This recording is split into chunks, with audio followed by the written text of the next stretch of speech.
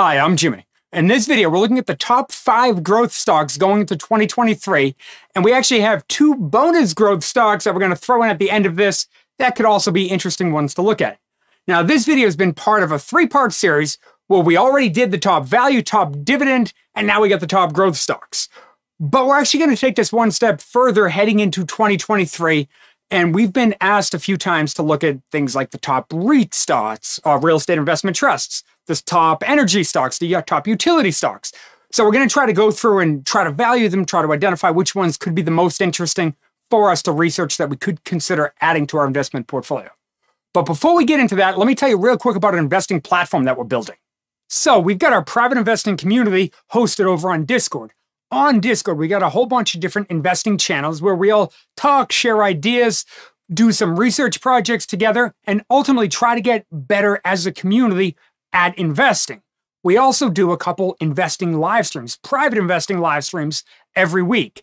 Some we do a valuation live stream, we do a portfolio live stream where we talk about my portfolio, we build the different portfolios. Plus we do a research live stream where we try to analyze companies together and go through the process together so we could all get better at it. Okay, now let me tell you about the website that we're building. So we already built the beta version of our discounted cash flow calculator. And the idea is that we would have a website that has a bunch of different valuation methods. So it could be, how do you value banks? How do you value a large cap company? How do you value a real estate company? How do you value a company with no growth or negative free cash flow or negative profits? There's different ways to value all different types of companies. So that's where the website's trying to go. For now, we've already got the beta version of the DCF calculator up there. We're just going to keep adding from there. Now, if you'd like to sign up to get access to our investing community as well as the website, I will leave a link in the description below. Okay, now let's jump over to our top growth stocks. So our first one is Advanced Micro Devices, AMD for short, ticker symbol AMD. Now this one's an interesting one because I actually personally own shares of Intel, which is a competitor of AMD. And if you're curious, AMD is a semiconductor company. It's one of the faster growing semiconductor companies out there. In fact, one of the biggest criticisms I've received on this channel about owning Intel is, why would you go up against the growth that AMD has had? And for me, it was always been a value thing. But interestingly, AMD's stock is down a little less than 60% over the past year. Intel's also down, but it's down a bit less, it's down a little less than 50%. So the interesting part about this is that I like AMD much better at this price. As we could see with the stock just below 70 bucks per share, we're getting a fair value of $76 per share. And I should point out that all of these numbers are going to be fairly conservative because we just took the standard numbers coming out of analyst estimates. If we're wondering, these are analyst estimates down here. Analyst estimates, we take those going out 3 years. For growth stocks, many times it makes sense to go out further than that, but you can only really go out further if you've done the research. To illustrate that, the next growth stock that we have is a company that I've recently done the research on, and that is Meta Platforms, ticker symbol META. So we can see here that we're getting a fair value for Meta stock of about $109 per share. Right now, the stock's trading at about $119. But back in early November, I actually did a deep dive on Meta. Meta, again, is a company that I personally own. And the interesting part about that is after I was able to do my analysis, you might realize that, hey, it doesn't make a ton of sense to have growth going out for 3 years, coming from analyst estimates. And then because we're using a perpetual growth rate of 2.5%, the assumption is that all the fast growth that Meta has experienced will immediately go to 2.5% and stay there forever. That's a very conservative number. So this 109 is really one of the more conservative approaches to coming up with a fair value for something like Meta. So in my analysis, what I did is I went out 6 years and I gradually tapered off the growth, again, leading to the 2.5%, but that tapering off shifted the fair value to over $180 per share.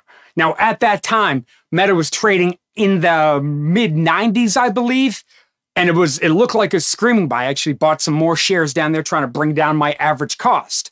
So Meta, by the way, Meta, if you're not sure, Meta owns Facebook and Instagram and WhatsApp, platforms like that. Meta looks like a growth stock. I don't think that the growth that they've had in the past couple of years is going to maintain. I do think it's gradually going to slow. But it is if we're after growth, this could be a good one, and it could really be a good price in this area. Ideally, I'd like to see it pull back a bit more again, but this is one that should be on our radar. Okay, up next, we've got a company called YETI Holdings, ticker symbol YETI. Now, YETI is actually a company that I've used their products before. They make things like coolers or mugs and outdoor products, recreational products. They tend to be very good products. I have personally found that they tend to be high-end products, but high-quality products. You pay a big price for them, but the products are fantastic. Although I've used the product, I've never actually researched the company, though. So interestingly, we actually got this one from the investment community that we mentioned before. These were recommendations. All the companies on this list were either recommendations from that or from comments in our YouTube videos. So if you have any ideas for different types of companies we should research, please throw them in the comments below. But with YETI, YETI is getting a fair value of about $46 per share, and we can see the stock is trading right around $40 per share. Again, we're taking the more conservative approach here. We're just using analyst estimates going out the next few years, which may be a bit too conservative given the fact that they've had almost 20% revenue growth on average over the past 5 years. So YETI looks like one of those that could give us exposure to the retail market, or let's say the high-end retail market, which is likely to struggle during a recession. But if we're long-term investors, this could be one that does very well for going out many years, going out, let's say, the next decade. This could be one of those great performers. Okay, so our next growth stock, we've got Airbnb, ticker symbol ABNB. Now, this is an interesting one because for anybody who doesn't know what Airbnb does, it's sort of like Uber, but for the real estate market. It's a person. If somebody wants to rent out their property, well, they can do it on Airbnb. I say it's like Uber in that it's sort of like a hotel company, but they don't own any hotels. They're really the middleman that helps connect everybody. But what's most interesting in this from a value perspective is discounted cash flow tends to be best for large blue chip companies with established free cash flow. That way, the idea is, how much free cash flow are they going to generate in the future? Discount it all back to today. We want to pay less than that. Well, in the case of Airbnb, this is sort of in that middle area that they've just started generating a decent amount of free cash flow. So usually, discounted cash flow will come up a bit conservative because their free cash flow is not at that high reliable level yet.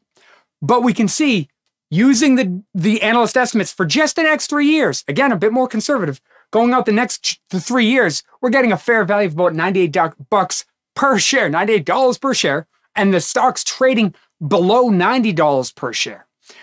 This is super interesting to me from the perspective of this could be exposure to a real estate market without really having the risk of the common real estate investments we would get. I would think that real estate's likely to struggle as interest rates have risen over the past year and are likely to continue to rise, at least in the near term. Well, this could be an interesting way to get some growth in our portfolio and get exposure to real estate type investments. I haven't done a deep dive on this one. If you'd like to see a deep dive, please let me know in the comments below. Okay, so for our next growth stock, we've got an energy company in Chevron. Now, this is a bit unusual from a growth stock list, but if we look at their average growth over the past few years, we could see it's, on average, past 5 years, it's been about 19%. So growth has been quite good. Now, energy stocks actually had a really good 2022, given the high price of oil in the past year, oil and gas. Well, we might notice that analyst estimates actually have free cash flow declining over the next couple of years. Now, when an energy analyst tries to come up with analyst estimates for free cash flow, generally what they have to do is they have to assume how much the company is going to produce, how much oil they're going to pull out of the ground, how much gasoline they're going to sell at gas stations, things like that. But then they have to make an assumption about oil prices. Many analysts, from what I've seen, seem to be assuming that oil prices are going to be declining. So that decline in free cash flow is likely tied to a decreasing oil and gas price and not necessarily a decrease in operational efficiency.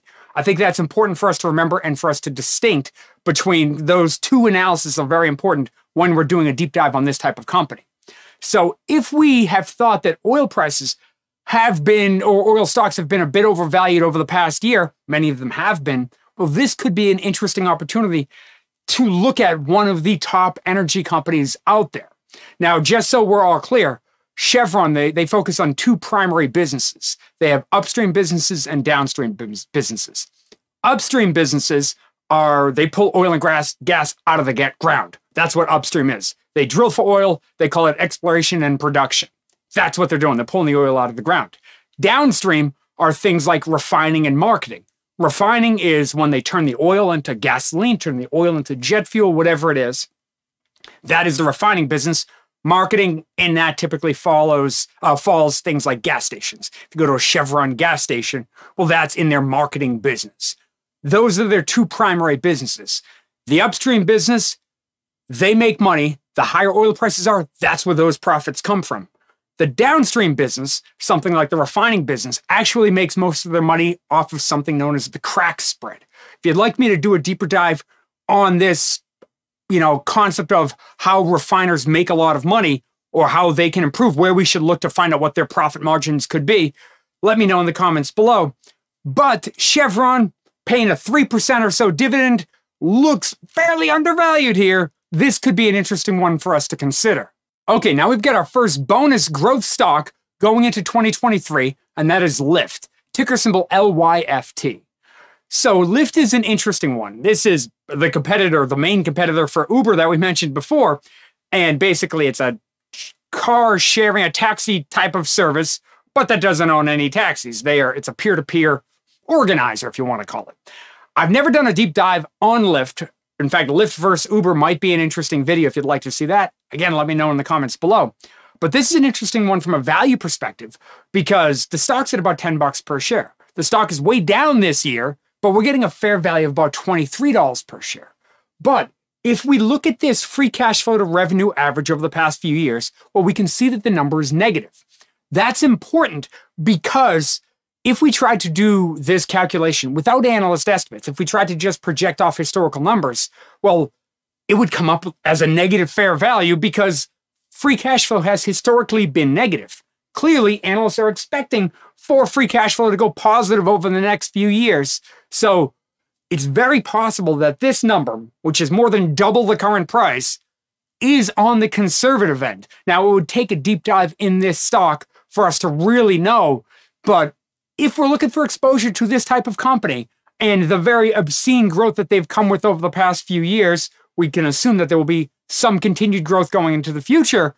Well, if we'd like this in our portfolio, this could be an interesting one that gives us unique exposure, again, to an industry that we might not have exposure to in our portfolio. Okay, now our next growth stock for 2023 is CVR Energy, ticker symbol CVI. Now here we can see that the current price is about $30 per share. We're getting a fair value of about $46 per share. So plenty of potential upside. But there's a couple interesting things to realize. First, look at the dividend. Dividend looks pretty good, 4%. I believe this one was actually on our dividend list as well. But one caveat here, one thing for us to consider, one reason that this is a bonus stock and not in the top 5 is that if you look at the analyst expectations, we could see it only goes out 2 years and there's only one analyst. When on the platform that we had mentioned before, we get analyst estimates from different sources. And one of the things that is important for those analyst estimates is making sure we have a lot. Obviously, if you have 5 analysts, that's a lot better than having one analyst. Now, this one analyst has free cash flow dropping from 1 year to the next, probably because, as we could see, this is a refining and marketing company. This is a downstream company, which means they focus on refineries converting oil into gas or things like that, gas, jet fuel, distillate, things along those lines. Well, they tend to pay very good dividends. These types of companies tend to pay very good dividends, but they're very reliant on the profit margin between what they pay for oil and gas, that's their input, and what they can sell gasoline for. They make the spread. That's why it's called a crack spread. The spread between converting oil into gasoline. How much do they make? Again, we could do a video on that if you're curious. But I think a company like CVR Energy is a bit more specific, but you got a higher dividend than a company like Chevron, and you could potentially get bigger growth with it because this company, because it is a smaller company, clearly has more growth opportunities. So if you'd like to sign up to get access to our investing platform and join us on the weekly live streams that we mentioned before, I will leave a link in the description below. I will also leave a link in the description below to both the value and the dividend videos that we already did. And let me know what companies you'd like for us to analyze. We're going to try to go through a whole bunch of companies in 2023. Thank you so much for sticking with me all the way to the end of the video. I really do appreciate it. Thank you, and I'll see you in the next video.